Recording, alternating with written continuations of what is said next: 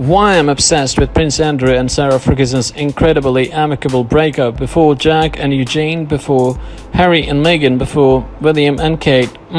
Slightly after Charles and Diana, there was Prince Andrew and Fergie, aka Sarah Ferguson, and with the Duke and Duchess of York's youngest daughter, Eugenie, set to have her own very royal wedding next week. What better time to chat the relationship timeline of the royal family's most amicable exes, from their first meeting as children to their 1986 marriage, through to those toe pictures, reconciliation, and their somewhat unusual living arrangements. Here is everything you need to know. Let's start at the beginning. How did Sarah Ferguson and Prince Andrew met? The future Duke and Duchess of York first encountered one another as children. Sarah's father, Major Ronald Ferguson, was a major player on the royal polo scene, and the youngsters would play tag with like-minded truants during games. She would rather recall in her autobiography, they then fell out of touch until 1985, when Princess Diana, yet another royal adjacent old friend, suggested inviting Fergie along to stay at Windsor Castle during Ascot. Though Andrew, the Queen's third child, had previously been linked to a string of models and actresses, none of whom were considered a suitable partner material, his new relationship with Sarah was a turning point. The Queen seemed happy, and so did the press. After a very speedy courtship, the pair announced their engagement in March 1986. Engagement ring details, please. Prince Andrew proposed with a ring from Gerard's, the jewelers who also created Princess Diana's sapphire engagement band, boasting a Burmese ruby surrounded by 10 diamonds in a floral pattern on a band of yellow gold. It is rumored to have cost around £25,000. We came to a mutual conclusion that red was probably the best color for Sarah, the prince explained in his engagement interview. That's how we came to the choice of the ruby. The extra bits around the outside, we wanted something that was slightly unconventional. It seems that her mom's ring might have set the standard for Princess Eugenie.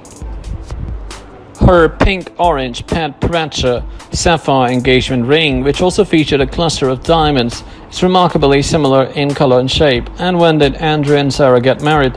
Just 4 months later, the Duke and Duchess of York tied the knot at Westminster Abbey on 23rd July.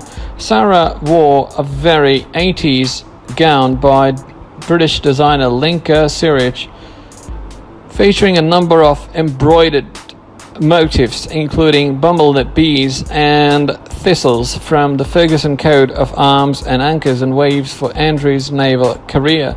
O and the initials A and S intertwined and stitched in silver beads. The scroll collar York tiara, which she wore with a garland of white flowers, so Coachella, was a custom design from Gerard's and is thought to have been specially commissioned by the Queen and Prince Philip to mark the occasion. And what was the wedding of Prince Andrew and Sarah Ferguson like? Alas, only the guest at Westminster Abbey ceremony will be able to provide us with proper intel on that count. And given the royal family's inner circle have a vested interest in keeping shuttem on private matters like this, we are unlikely to get the sort of fly on the wall account that we truly deserve. What we do have is, God bless her, Fergie's own autobiography, in which she gives away some secrets of the big day, including the fact that she lost 6 pounds in the run-up to the wedding due to all the rushing around. Plus, there is also the much-discussed footage that shows Fergie's apparently winking at her husband-to-be during the honour and obey section of her wedding vows. If she's not already your favorite royal adjacent, she certainly should be now. What about their daughters? The couple welcomed their first child, Princess Beatrice Elizabeth Mary, on August the 8th at London's Portland Hospital. 2 years later, Eugenie Victoria Helena arrived on 23rd March 1990. Are Prince Andrew and Sarah still married? Shortly after Eugenie's birth, reports about irreconcilable differences between the couple, including rumors of infidelities, began to spiral. And on 19th March 1992, exactly 6 years after they announced their engagement, the palace confirmed a separation.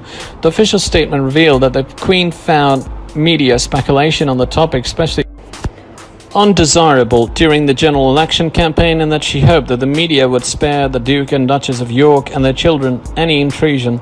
This was not to be the case. Months later, Fergie was photographed having her toes sucked. Yes, you read that correctly, by Texacan financier John Byron while holidaying at St. Tropez.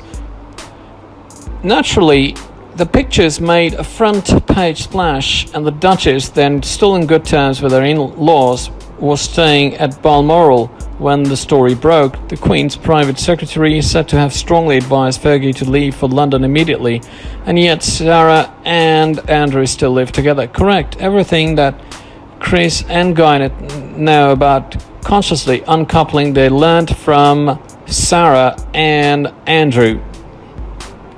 Or so we like to think. Despite having been divorced for the best part of 2 decades, the Yorks still live together at Royal Lodge in Windsor, at stone's throw from their daughter's wedding avenue. It is thought that Sarah moved back in with her ex in 2008 and has never left. Speaking about the arrangement to radio host Kylie Sandilands a few years ago, she explained, "I'm in and out all the time, and he's in and out all the time. We're not married. We are very happy the way things are."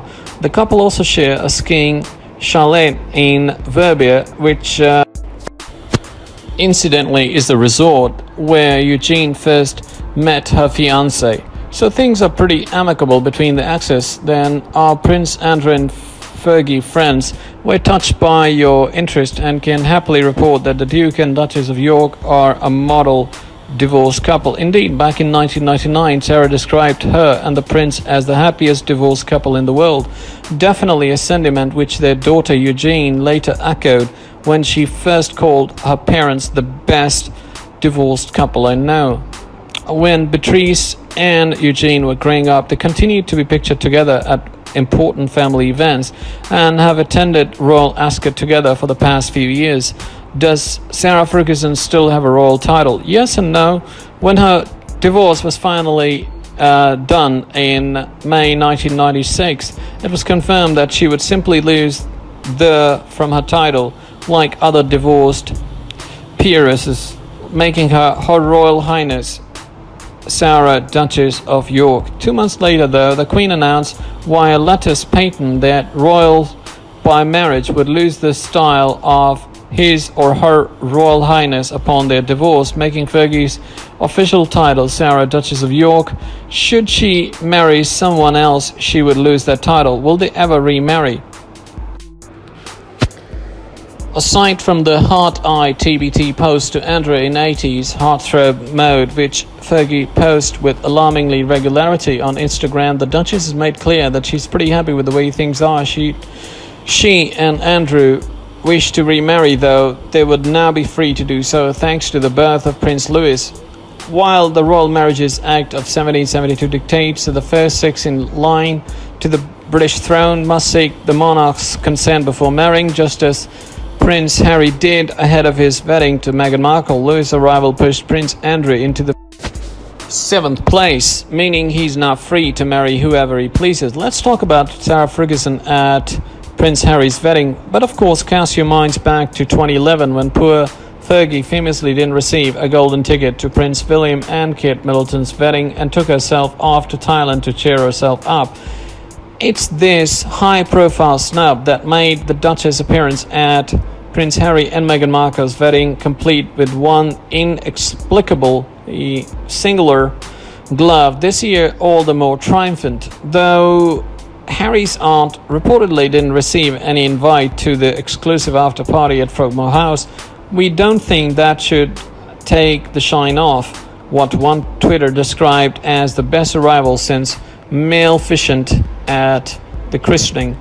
But where will Fergie sit at Eugenie's royal wedding? In May, Sarah arrived at St. George's Chapel alone with her ex-husband Beatrice, Eugenie and fiancé Jack arriving in a group shortly after. While we expect the mother of the bride to arrive either solo or with her other daughter next week, it is thought that Prince Andrew will sit next to his ex-wife after walking Eugenie down the aisle, and as they will be in close proximity to the other royals, there's plenty of potential for an awkward family reunion broadcast to millions.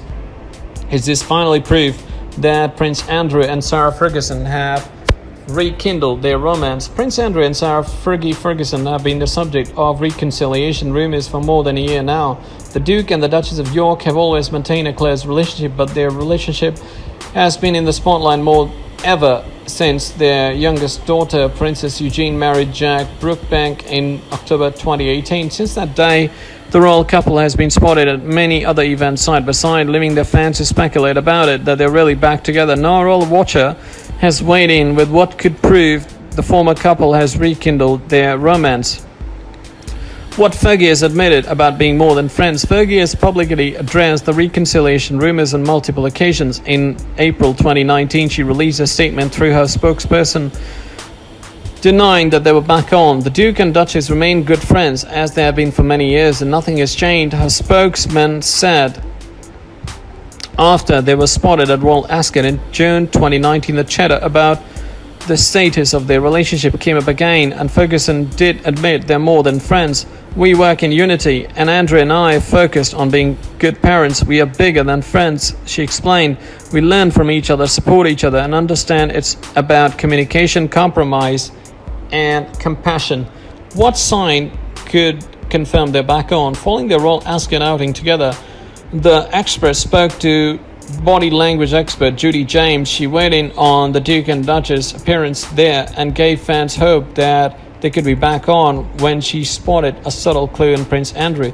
From the yellow rose in his lapel matching the color of her dress to the rather relaxed body language displays together that still look heavily suppressed as they, though avoiding any obvious giveaways. Prince Andrew and Sarah look far more current than exes here, James told the publication. Aside from Andrew matching his ex-wife, James also pointed out how much they look to enjoy being in each other's company. They seem to avoid actual eye contact, but proximity doesn't seem to be a problem, and Sarah's raised chin, warm smile, and splayed feet as she poses beside Andrew suggests confidence rather than awkwardness.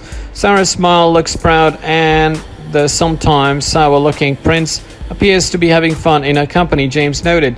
Why they won't get back together? While royal fans are hoping these signs mean that they will be getting back together, that likely won't happen for a few reasons. There have been reports that it's no longer so much Prince Philip, but now Prince Charles, who really can't stand Fergie and doesn't want his brother to remarry her.